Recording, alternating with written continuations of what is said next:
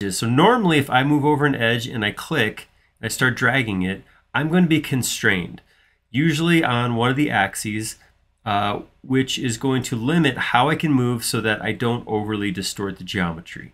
So right now I did not hit an arrow key to constrain my movements. I'm just moving my cursor in a circle. You can see it's only moving back and forth.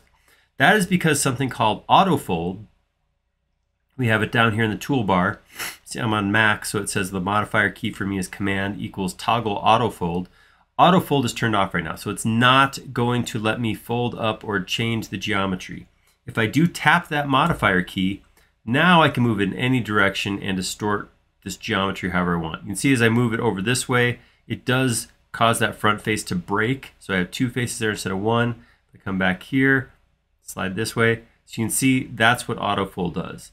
If Autofold's turned on, I can move this anywhere I want. If Autofold is not turned on, then I am limited to movements that don't break the connected faces.